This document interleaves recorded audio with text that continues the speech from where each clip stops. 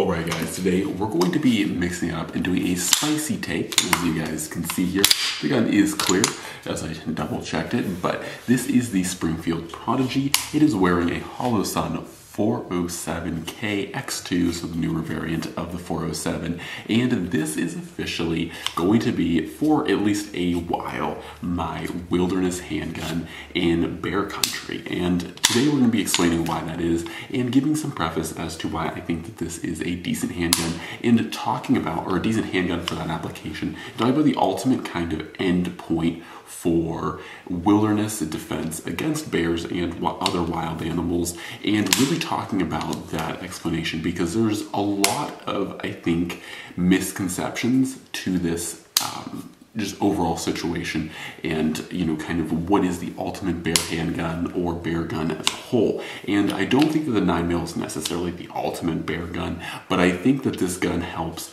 really kind of put to a point what the end goal exactly is with bear defense. So, like I was saying, this is the gun, and today we're going to be talking about it. So, of course, as what I do with most of my bear guns, I do have a Gunfighters Inc.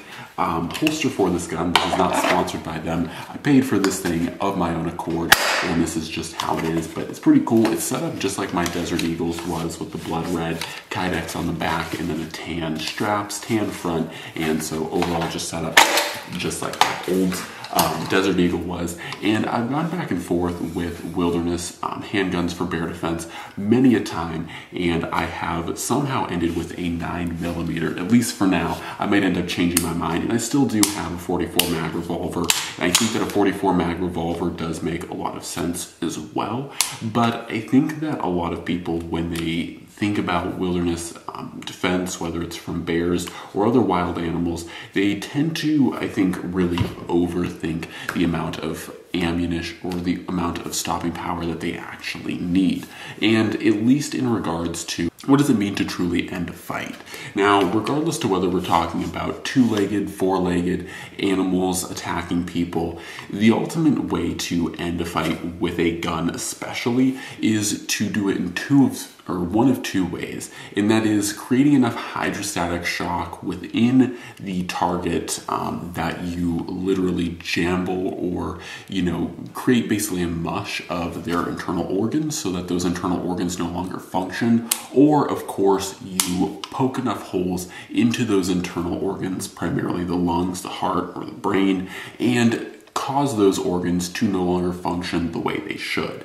And in both of these regards, there's a degree of accuracy that is needed. I think even in my prior conversations about bear guns and bear defense, and this can go for any wild animal, largely speaking, there are some kind of exceptions like elephants and stuff that have particularly thick, particularly hard hides, particularly thick, particularly hard bones, so they kind of defy these typical rules. But by and large, when it comes down to choosing a firearm for wilderness defense, there's no bypassing the end goal, and that is, once again, to basically disrupt and destroy critical organs. Once again, the heart, the lungs, the brain. Those are the three critical organs that if a creature doesn't have, or if those are not functioning properly, that creature is not long for the world. Now, once again, you could destroy their liver, you could destroy their intestines, you could destroy different parts of their body, you could blow up their mouth. All of those things, unfortunately, are not really going to do a lot of quick damage. Like, those will in the end kill an animal if you destroy those things. However, they're not going to kill an animal within minutes or seconds, right? If you destroy the spinal cord of an animal, that physically renders them inoperable, they can't move. You've essentially unplugged the light switch, so to speak. So when it comes down to it, the same rules apply with firearms and, when you're trying to stop a wild animal from charging you. So what this ultimately kind of means, or what I'm trying to get at, is that you need a good deal of accuracy. Whatever firearm and caliber you can fire accurately is going to be honestly your best bet for wilderness self-defense, because when it comes down to it, if an animal is trying to charge you or attack you in any form of way, the best way to stop that attack is to cut off those different mechanisms, shut those different organs down. And how you do that isn't just by randomly shooting an animal or pelting it with a certain amount of bullets, but it's about getting bullets into the heart, into the lungs, into the brain, into the spine. If you can manage to hit those areas, if you manage to strike those key points, then you're going to be able to effectively stop that animal from attacking you. And this is where the 9mm comes into the light. And the reason why I say that the 9mm comes into the light is because while the 9mm does not carry a particularly high amount of kinetic energy, I think in previous thoughts and previous mind processes, I typically would say, and I still don't fully negate this philosophy, but the key isn't solely having a lot of kinetic energy. It's not solely hitting an animal with as much shock as possible. I mean, that certainly can be effective, but remember that once again, if you shoot an animal and destroy their arm, they still can bite you. They can still use their other arm to damage you. Once again, it's not so much about causing a certain degree of physical damage. Once again, this isn't like a video game where damage is additive. You're not necessarily shooting their arm and damaging them so much here to then shoot them in the other arm and damage them so much there and then they die. It's literally about getting bullets into their vital organs to shut those vital organs down. And so this is why the 9mm actually becomes an effective wilderness defense gun, because with certain loads, as we'll discuss here in a little bit, you can actually achieve a good deal of penetration into those vital organs. So once again, a bullet that can penetrate 2.5 feet in ballistic gelatin is certainly going to penetrate deep enough into a bear and hit those vital organs. So when it comes down to a 9mm for bear defense, I don't necessarily think that this is the end all to beat all. I don't think that this gun is necessarily the greatest choice of all, but I do think it is actually a very realistic choice, because with properly loaded ammunition, you can send bullets deep enough into a bear or into other wild animals that it is going to reach the heart, reach the lungs, reach the spinal cord and or brain, and sever those connections. And if you do that, regardless to whether it's a 9mm, 10mm, 44, whatever, insert caliber here, you are going to effectively stop the fight. And this is something that I think is very confirmed through a lot more of the research that I've done, because I've heard of situations where people have, unloaded 6 rounds of 44 mag onto a bear and it didn't stop the bear, right? The bear still successfully attacked them. I've also legitimately, there are reported documentations of this very bullet right here, this 9mm outdoorsman by buffalo boar, killing grizzly bears. So when it comes down to it, the end is that you can use a 44 Magnum, you can use a 460 Ruger, you can use a 454 Casull, you can use a 500 Smith & Wesson, you can use a 12 gauge, but if your accuracy is not, if it leaves something to be desired or it's not good, then ultimately your rounds will be wasted. Obviously, if you miss the target, you're going to be doing no damage, you're going to be absolutely doing nothing to that bear,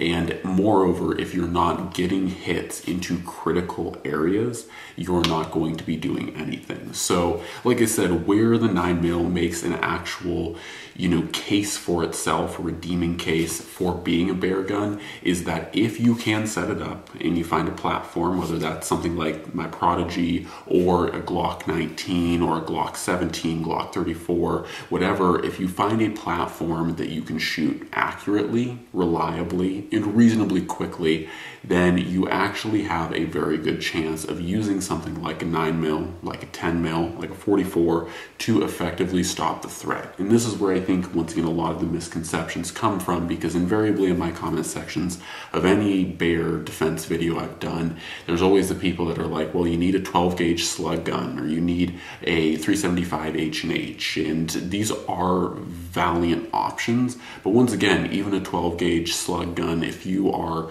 putting rounds into the intestines, if you're putting rounds, off kilter, you're not actually going to be stopping the threat. And moreover, once again, as I did more research, I've actually found that this is the the greatest truth to the reality of stopping attacking animals isn't so much having a large caliber or doing a particular amount of kinetic energy damage, but rather sending a bullet precisely into a part, particularly an organ, that is going to render that animal dead or dying very quickly.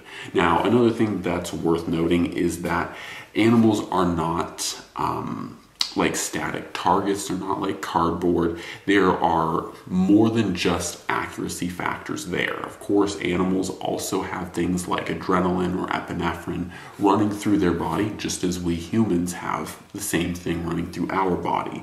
And epinephrine or adrenaline, is however you want to call it, does very weird things to humans and to animals. And so just because you are able to sever connections like lungs, like the heart, like the spinal cord, though particularly the spinal cord and the brain are kind of end game things if you sever those, but if you do sever or perforate or greatly damage things like the lungs and the heart, it is not necessarily a guarantee for a kill. Now, it will kill the animal at some point, but that may be 10, 15 minutes. And that doesn't sound like a lot of time, but an aggressive animal can do a lot in 10 minutes. So do be warned that, there's no perfect solution. Once again, there's been people that have shot bears with 12 gauges and it hasn't effectively killed them. They've shot them with 44s, hasn't effectively killed the animal. And part of this has to do, one, with accuracy, and the other part of it has to do with that invariable factor of things like epinephrine running through that animal that causes that animal to do things that are superhuman or super whatever you want to call it, like animals going beyond what you would expect. And so there is a level of luck or serendipity there where you can shoot them with a 500 Smith & Wesson unless you're truthfully shooting that animal with a large bore cannon that's going to put a 12-inch hole through that animal. There's no guarantees that even a 12 gauge or 375 H&H is actually going to work. And so this is the kind of uncomfortable truth to a lot of bear defense situations, is there's no clear cookie cutter situation that is absolutely clear. And so ultimately at the end of the day, the advice that has floated in the comments before is something that I think is most worth repeating, and that is that train and carry the largest caliber that you feel comfortable with, but also that you can accurately shoot and accurately shoot quickly. Now, that doesn't necessarily mean that 9mm is the largest caliber I can accurately shoot quickly. I can definitely shoot 44 very quickly, and there are a number of reasons why. Like I said, I honestly don't mind carrying something like this Prodigy, because having the ability to have 20 rounds of hard cast lead 147 grain bullets is a really great thing, and I think that it definitely is worthy of being carried, and I honestly feel very comfortable and confident with it, primarily in black bear territory. Now, if I was going to places like Katmai National Park, or if I was going to places where there was a very high presence of brown bears, I would definitely want to step up once again to something like a 44 Magnum. But in places, especially where there's just black bears, wolves, coyotes, and the smaller side of predatory animals, I feel 100% confident that this 9mm could absolutely stop those threats, should they become threats. So for me, in my opinion, I don't think that the 9mm is necessarily the end-all to beat-all. And ironically, I want to say about 2 or 3 years ago, I did a video saying that no, 9mm is not a bear caliber. I was definitely wrong in that assessment. And like I said, this is a topic that I think a lot of and very frequently of, because it is something that is very pressing, something that's very real, something that I deal with quite frequently, especially where I live nowadays. It is not uncommon to see black bears on a very frequent basis. So having something that can be carried very easily and have very accessible, but also stop a black bear, is what's most valuable to me. And I think that that's where I really come back to liking and enjoying something like this Springfield Prodigy is that with 9 mils, they're very easy to carry. They're very easy to have on you. So say you want to go, downhill mountain biking, or say you want to do some type of activity like rock climbing. It's very easy to have something like a 9 mil either on your person or very close to your person, so that if you are doing those different activities, you have something that has adequate protection for your situation. So there's no cut and dry, clear, concise, this is the way. But do understand, when it comes to wilderness animal protection, whether it's bears, whether it's cougars or mountain lions, whether it's anything like that, do understand that the biggest thing that you can do to help yourself is train, because the end analysis for me, what I saw in every situation of effective use and effective stopping of a wilderness animal, whether or a grizzly bear or black bear or any type of large or dangerous game animal, was accuracy. Every single time that I saw a successful animal repelled/killed, it was always because the person shooting that animal got those shots where they needed to be. And so for me, whether you decide to carry a 9 mil, 10 mil, 44, 40 Smith & Wesson, 460 Ruger, 454 Casull, regardless, make sure that whatever you're carrying, you can be accurate with, that you can hit your target, and that most importantly, you can deliver those rounds to where they need to be. And so part of that does have to do also with ammo. You do want to be considerate, if you are carrying a 9 mil for wilderness self-defense, that you want to make sure that you have something like a Buffalo Bore hard cast lead bullet, because this guy is specifically rated for 2.5 feet of penetration in ballistic gelatin. So these are designed to penetrate deep, and that is what you are going to want. You don't want just a standard FMJ NATO load. You're going to want something that is specifically tailored to wilderness self-defense. And that doesn't just go for 9 mil, that goes for 44 mag, that goes for 10 mil, that goes for 460 Ruger, 454 Casull. There's a lot of loadings for all of those calibers and hollow points, and you do absolutely not want to run a hollow point at all. Do not run them. Put them to the side, and unless you are hunting, then maybe consider it. But if you're going for true self-protection and you're going to be using that firearm in the capacity of self-protection for wilderness self-defense, you are absolutely going to want hard cast lead bullets or full copper bullets that are designed to cut and penetrate. You want maximum penetration, because when it comes down to handgun loadings especially, the most important thing with a handgun is not kinetic energy transfer, but it is that it's primarily going to be getting those projectiles into critical spots to end the fight. Anyways, guys, hopefully you enjoyed this video. As always, God bless, and I'm out.